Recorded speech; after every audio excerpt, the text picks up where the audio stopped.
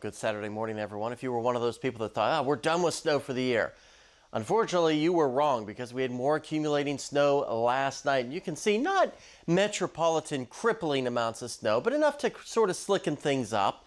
The official number at the Weather Service in Highview was 1.1 inches, but you can see some of the more impressive numbers here, an inch or so. I did see in and around the entire state a couple of 2-inch amounts, but you know what? There is warmer weather on the way. In fact, the Climate Prediction Center is saying as we look ahead towards spring, this is their spring outlook, so March, April, and May, there is some confidence in above average temperatures. Now, the further north and east you go, that confidence increases.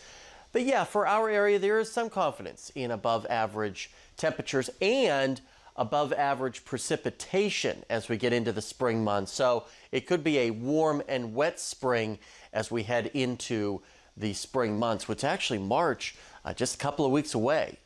So yeah, get ready for that. Now, in the short term, as we go through the rest of the morning, really not too bad.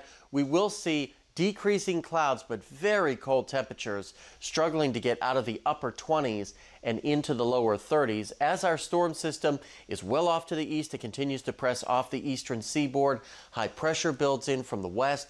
That will help to continue to clear our skies, but that will sort of work against us tonight because that will allow temperatures to really fall. And Sunday morning will be even colder than it was this morning when we woke up. And you'll see that here as we put Futurecast into motion. You see all those clouds starting to filter off toward the east so that by late this morning into the afternoon hours, we will see plenty of sunshine, but temperatures really not going anywhere throughout the day and into the evening. And notice here by the time we get to tomorrow morning, lower 20s across the region, maybe a couple of isolated upper teens as well. So a very chilly day is shaping up. And then as we go through our Sunday, a little bit warmer, but really not that much. So mid-30s today, well above, or well below, I should say, where we should be for this time of the year, which is in the 40s.